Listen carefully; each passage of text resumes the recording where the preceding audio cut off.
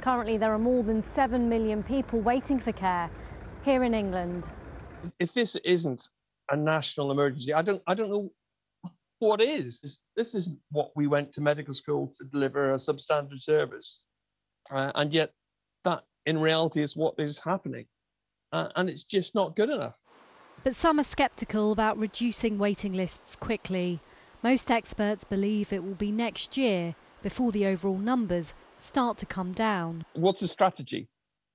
There's nothing in terms of strategy, unless he deals with the pensions issue, unless he deals with how do you retain staff. So just coming out and say, oh, we're training more medical students or more doctors than ever before is no answer if the senior people like me are leaving.